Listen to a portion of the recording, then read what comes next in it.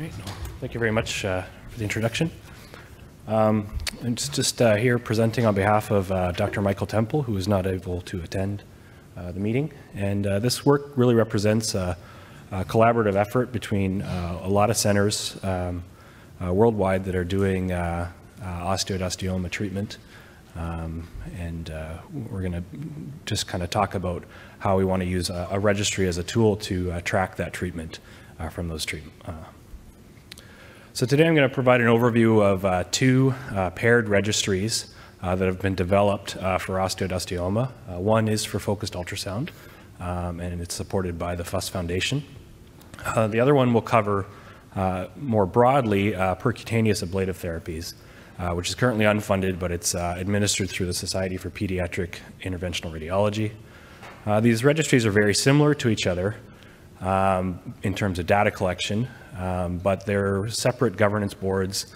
The membership is very different, and the long-term goals of these registries are a bit different, which I'll talk about later.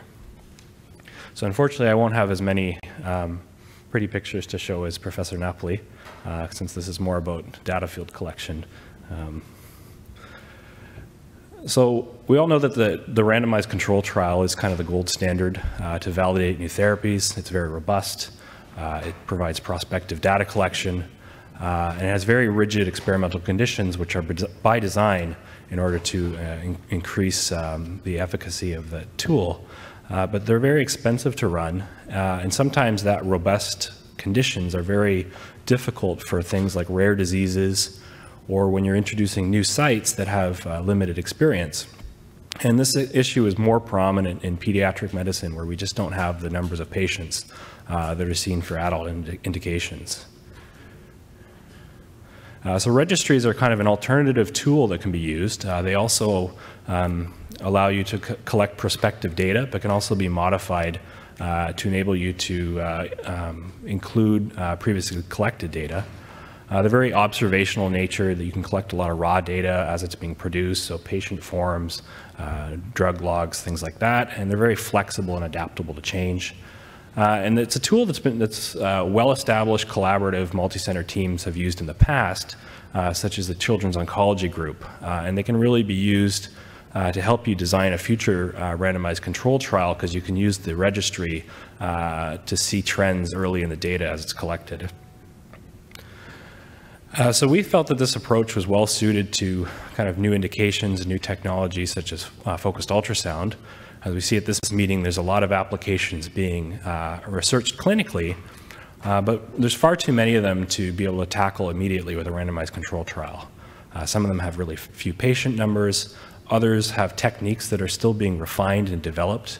And registries, again, are a good tool to allow us to collect that data actively. And we decided at the last focused ultrasound meeting to create a osteoid osteoma registry for that purpose.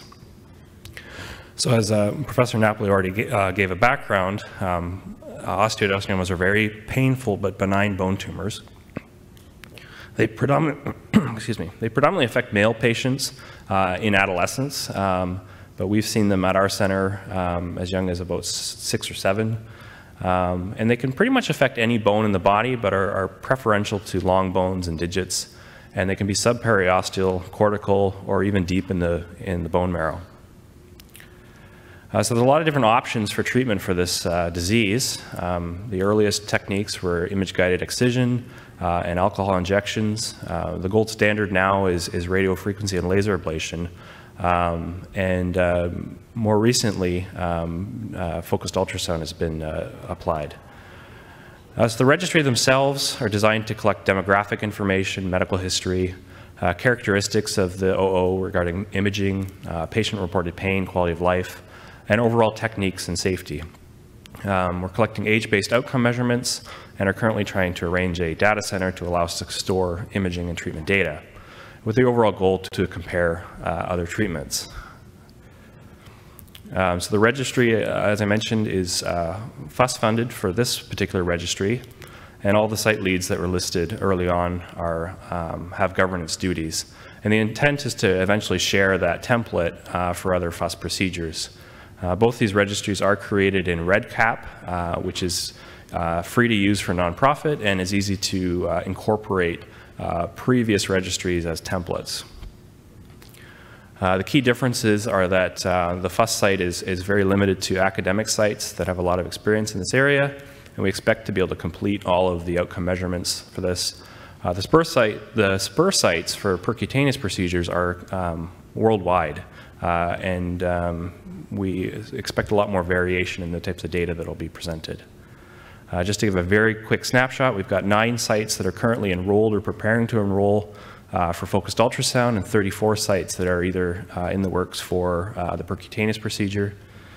And just to summarize, we are targeting about 150 samples for each modality, more for RFA being its common use. And this was expects to be achieved in about 5 years. So just to summarize, both registries are open for enrollment, and we hope to be able to provide the evidence needed that shows that focused ultrasound is the optimal treatment method for O. Just to, if you're interested in more information about this, Professor Temple and his research assistant Simil can be reached at those email addresses. Thank you.